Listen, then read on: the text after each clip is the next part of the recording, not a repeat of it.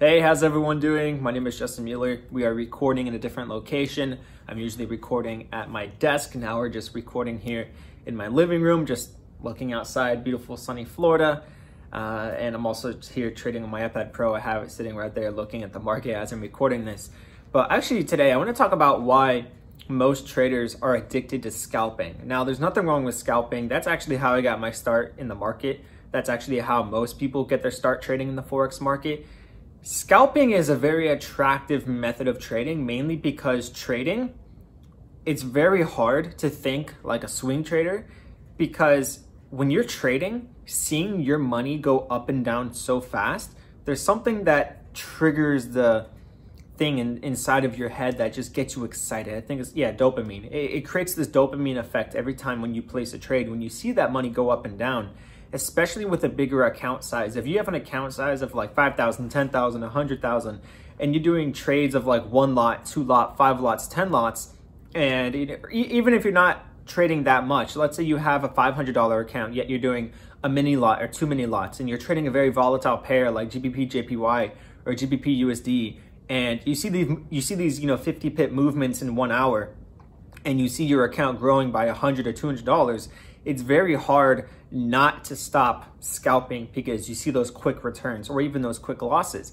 But it creates that dopamine effect where you just want to keep on being involved in the market. Now, the reason why most traders, in my opinion, lose their money, I think the statistic is like 90% of traders lose 90% of their money in 90 days or less. It's like that, or 80%, something like that.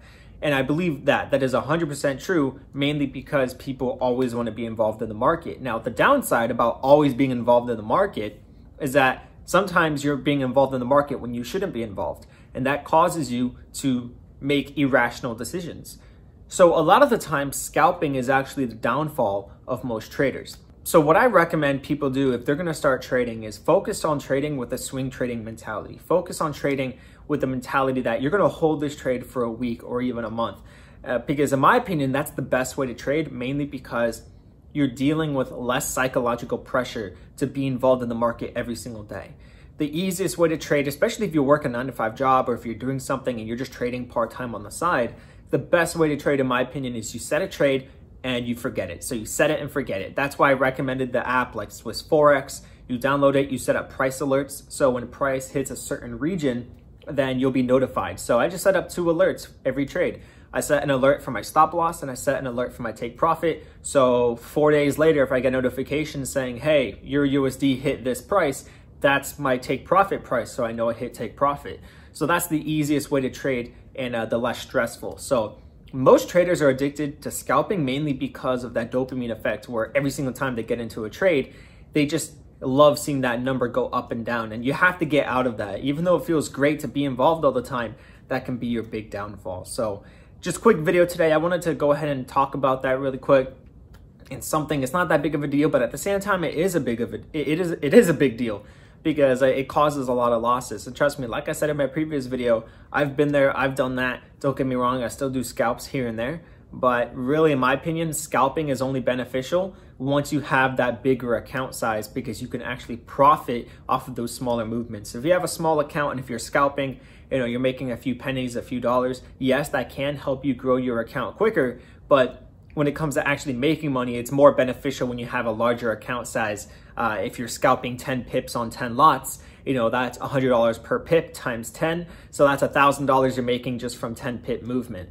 So that's why I'm saying scalping really does become beneficial when you have a very large account size and you can place very big trades. But if you have a very small account size, then you're just growing your account slowly by scalping, which is nothing wrong with that.